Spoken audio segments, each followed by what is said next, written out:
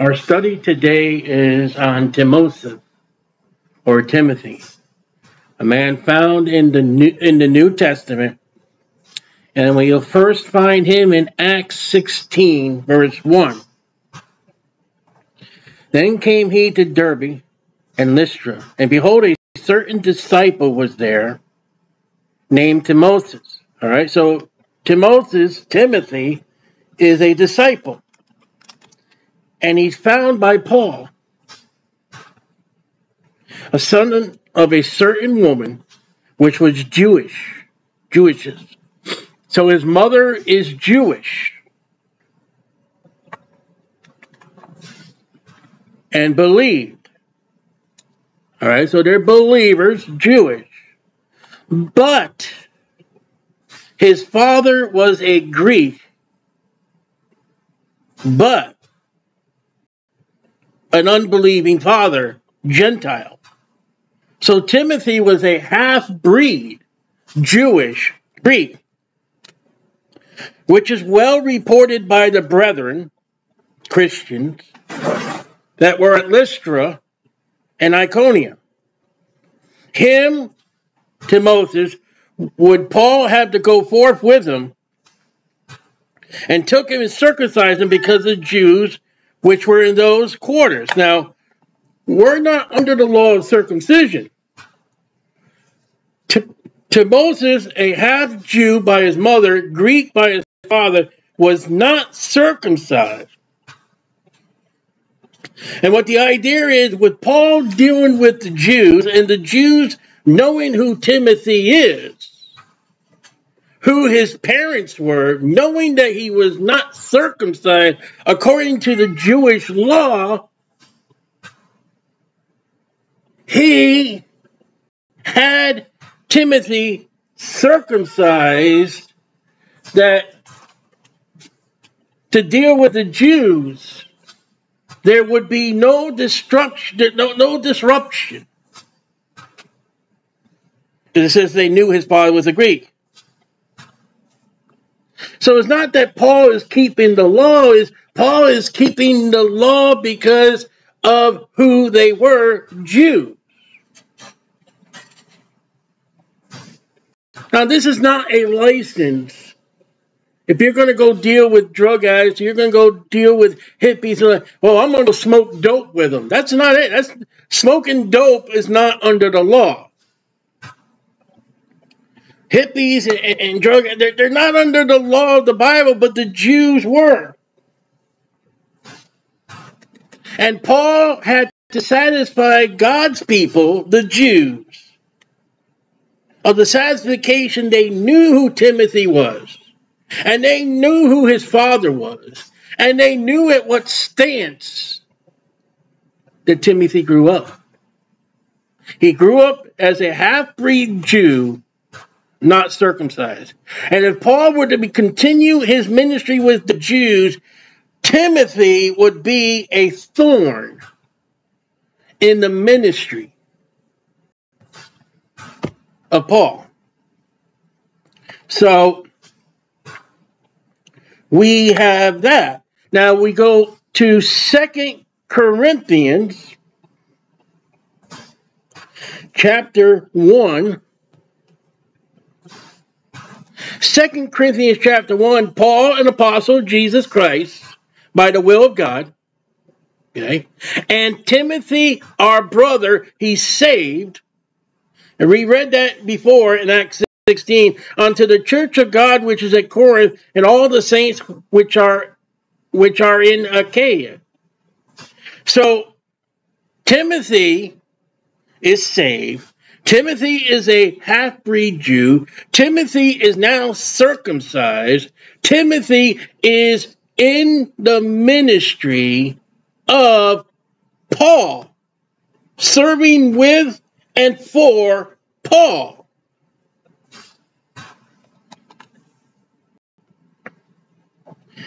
Now we go to 1 Timothy 1.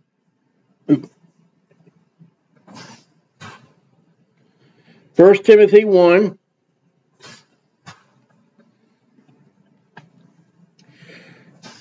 Paul, an apostle of Jesus Christ by the commandment of God our Savior, and the Lord Jesus Christ, which is our hope, unto Timothy, who the book is written to, my own son.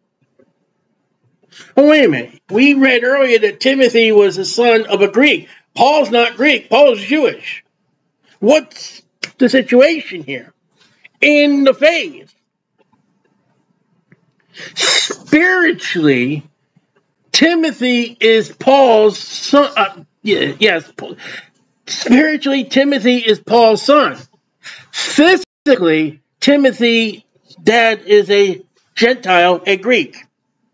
And it's proper to say that when you witness, and people that trusted and believed on the Lord Jesus Christ through your witnessing, through your prayers, through your efforts, through your watering, through your sowing, they become your spiritual children.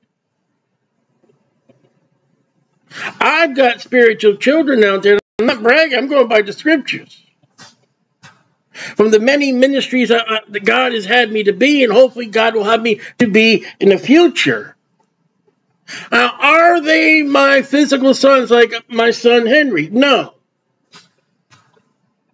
Which by chance, my son Henry is my physical son, came from me and my wife, but my son Henry is also a spiritual child of mine because I had part in the salvation. And there are people out there, they have fathers, physical father, and yet I am their spiritual father. They are my spiritual son because I was involved in their salvation. God using me, and for the fact too is my father-in-law is also a spiritual son because God used me for his salvation, and I tried as long as I could before I came to Florida to help and train him in the Bible. And it worked out pretty well when we came down to Florida.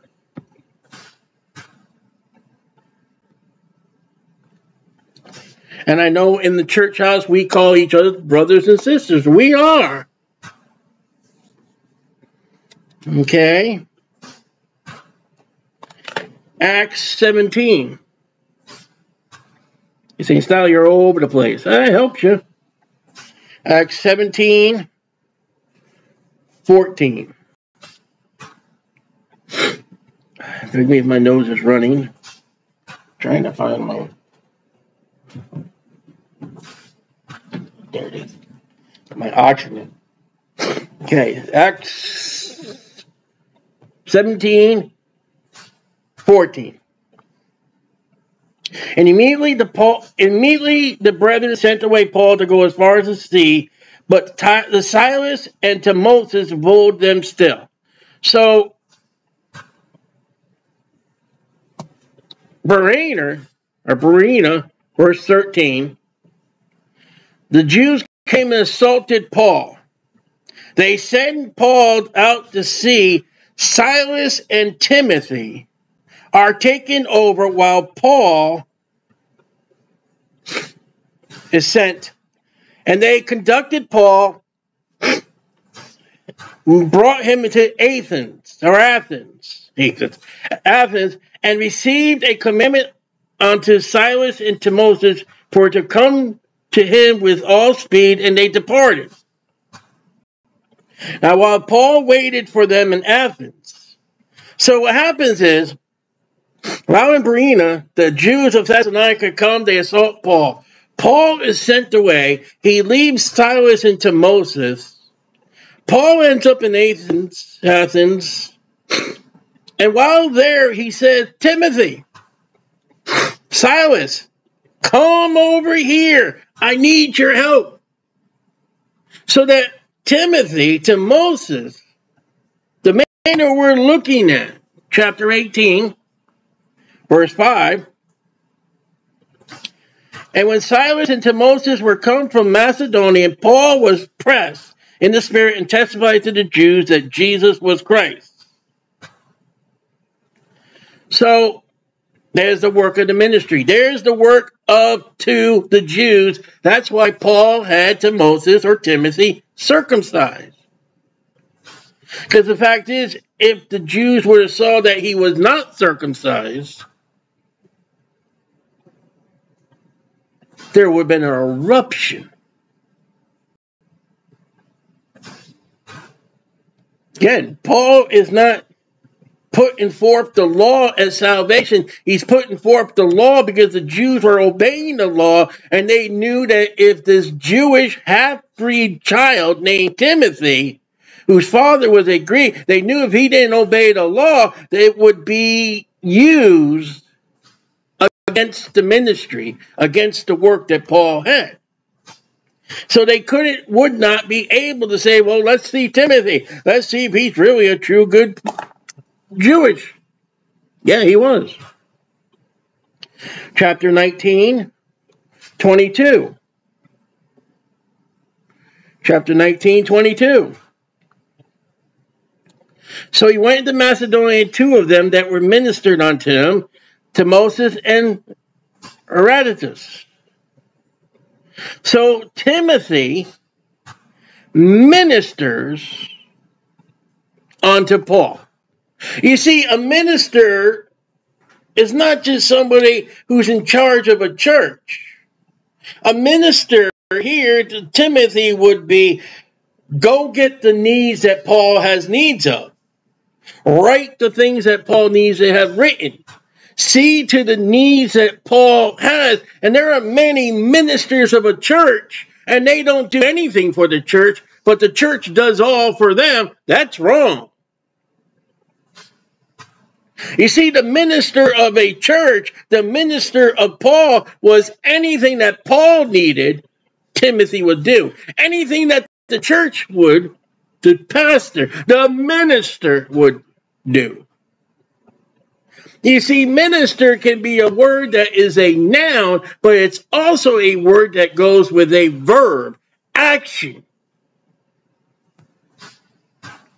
And like I said, too many get into the ministry. Ministry is a work. And they have everybody do everything for him.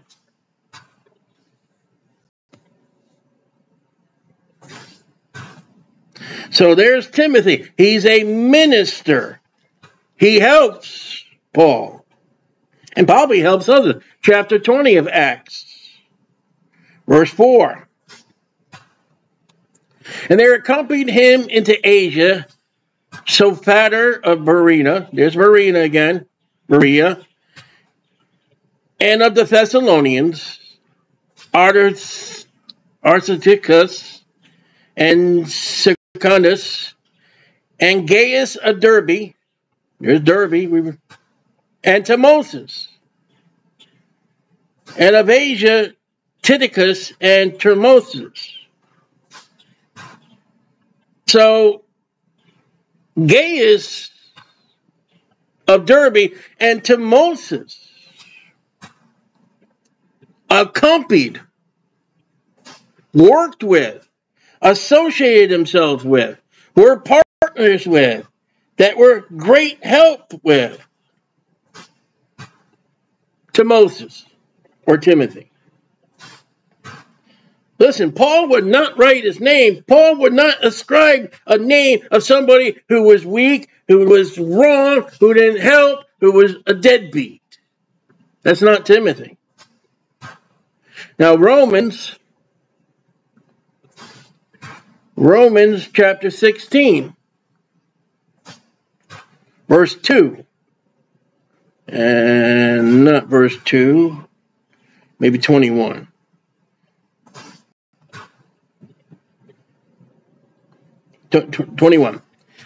Timotheus, my fellow, Timotheus, my work fellow.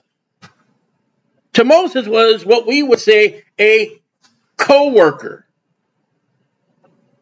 Timotheus he worked with and for and by Paul. And we read the scripture so far, he was a reliable worker. He was a minister of Paul. So there's much said about Timotheus or Timothy. 1 Corinthians 4. 1 Corinthians 4, verse 17.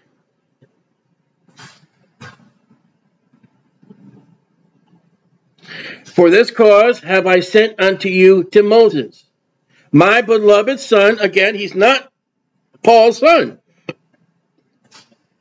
He's the son of a Greek. He's a spiritual son of Paul, a faithful in the Lord, who shall bring unto you the remembrance of my ways which be in Christ, as I teach everywhere in every church. So Paul is now taking Timothy and he's sending him out to bring to remembrance, to preach and to teach what Paul, and a spokesman for Paul and the ministry of Paul. And he speaks as to Moses again, his beloved son. And it's so funny. What is the characteristics of Paul and Timothy? Paul will use the expression used by God about Jesus, beloved son.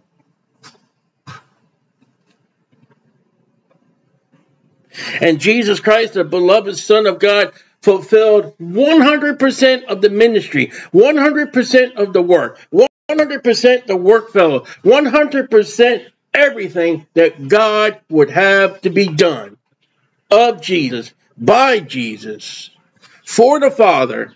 Jesus 100% settled. And God says, his beloved son. And Paul says, beloved son. The same two words. Don't miss that. Now, 1 Corinthians 16:10. 1 Corinthians 16:10. We read, now if Timotheus come, okay, see that he may be with you without fear. That's interesting. When he comes, if he shows up to the Corinthian church, don't put him in fear. Don't cause him to fear.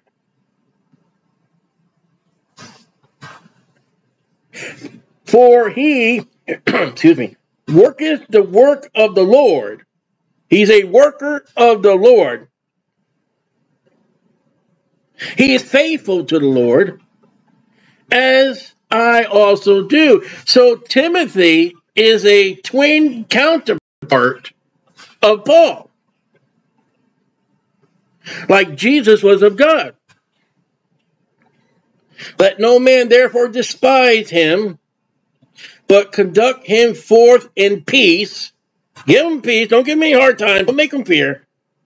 That he may come unto me, for I look for him with the brethren. He's going to hang out with the church. He hangs out with the brethren. He doesn't hang out with the losers. He doesn't hang out with the lost people. 2 Corinthians 1:19.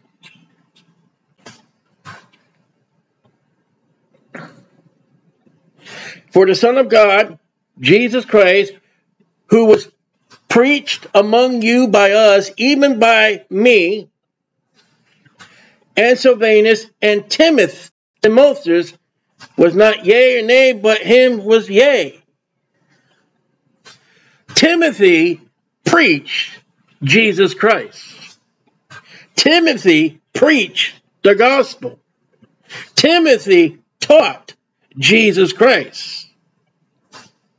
Timothy preached and taught. Now, Philippians 1, verse 1. Paul and Timotheus, there they are together again. The servants of Jesus Christ. So Timothy and Paul, Timothy being our subject, are servants of Jesus Christ. Look at all the things that Paul has written about Timothy. Look at all the things that Luke, through Acts, Luke is the writer of the book of Acts, has written about Timothy. And yet, have you ever had your pastor get up and preach about Timothy like we're doing now? Have your pastor ever got up and say, do you dare to be a Timothy? Oh, dare to be a Daniel. Dare to be a Timothy.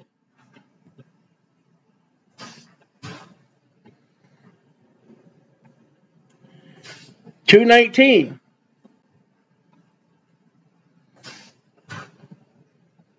But I trust in the Lord Jesus to send Timotheus shortly unto you.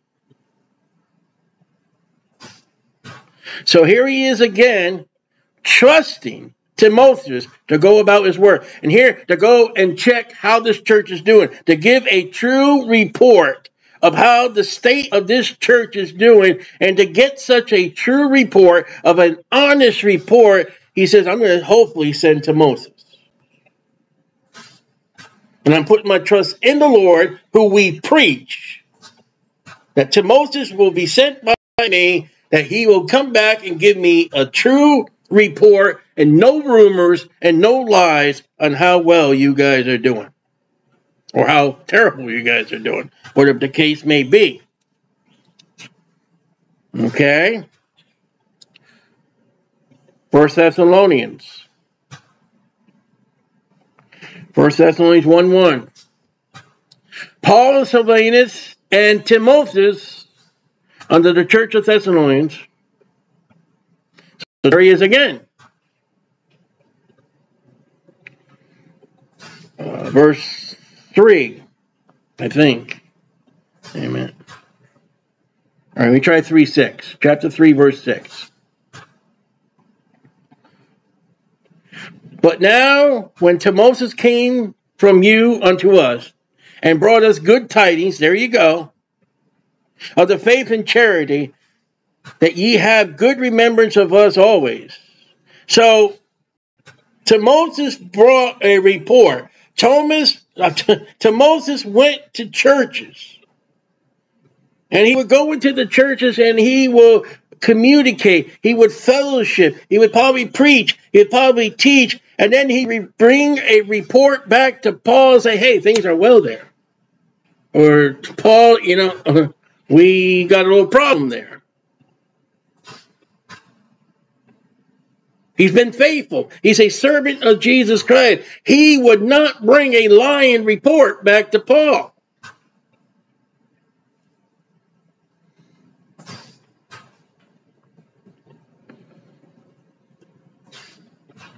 Verse 2, 3:2. And I sent Timotheus, our brother, so saved, we say brother and sister, and minister of God.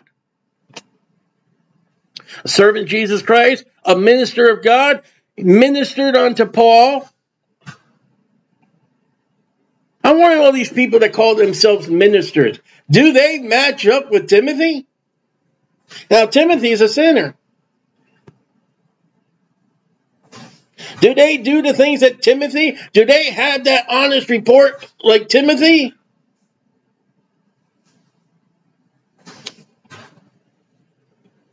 And fellow laborer. Paul said earlier he's a fellow worker. Now he says fellow laborer in the gospel of Christ. Jesus Christ suffered and died, was buried and born again. Suffered and died and raised from the dead 3 days and 3 nights.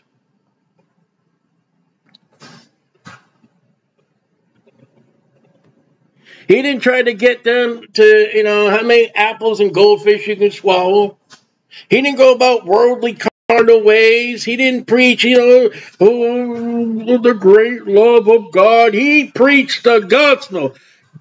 Jesus told the disciples, go out and preach the gospel. That's what Timothy's doing. to establish you and comfort you concerning your faith. All right, so there are saved people. He's comforting the saved people with preaching and teaching. For the lost people, he's preaching the gospel of Christ. He's taking part in the ministry of whatever they're doing, reaching out the public ministries. Talking with people on the street, preaching on the street, maybe getting literature out in the street. But he's having part.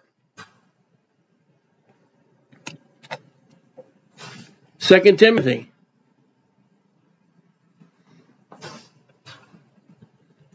Chapter 1. Verse 5. When I call the remnants, the unfeigned, no lying, no faults, it's the truth.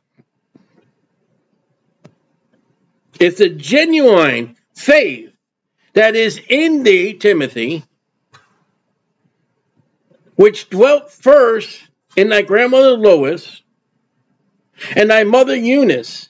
I am persuaded that in thee also. So Paul says, listen, your faith came from your grandmother.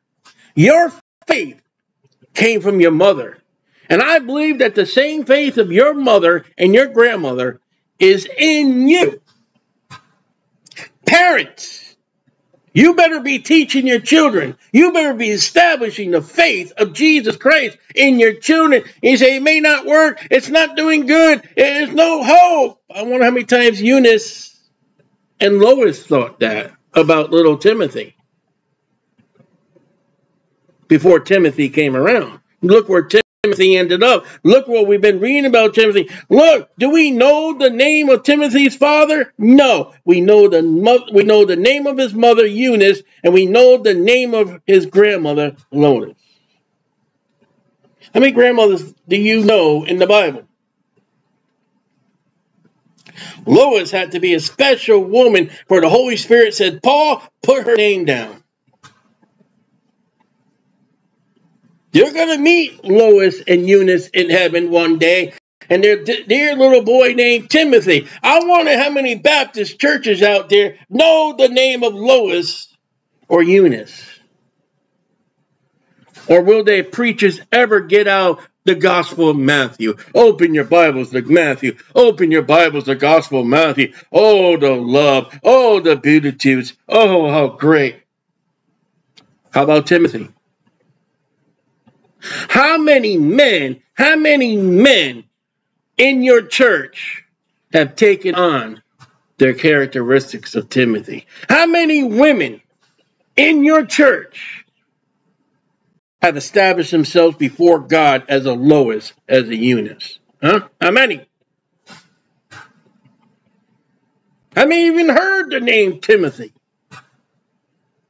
Or even know who Timothy is? Some of you are going to say Timotheus or Timothy, and you're going to be attracted to, who is that? Who is that?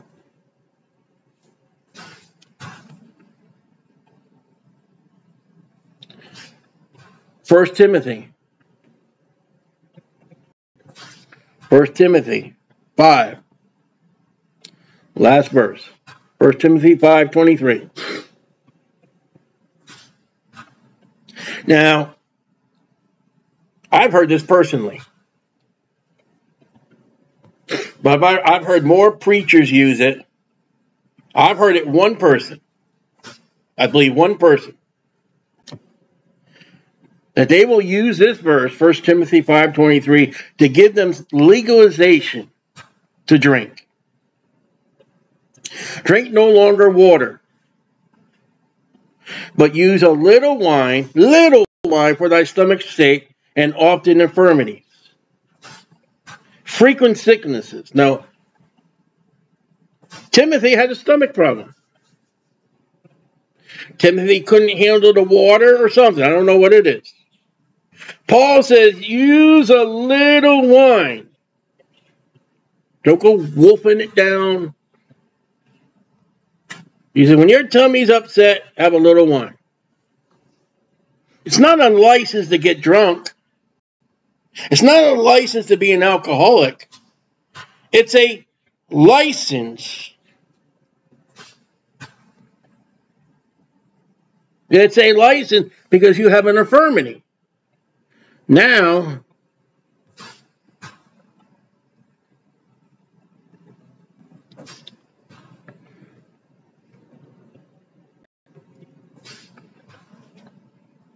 Second Timothy 4. I know I said this last, but I just thought of another one. 4:11. Only Luke is with me. You know who Luke was? Luke was a medical doctor.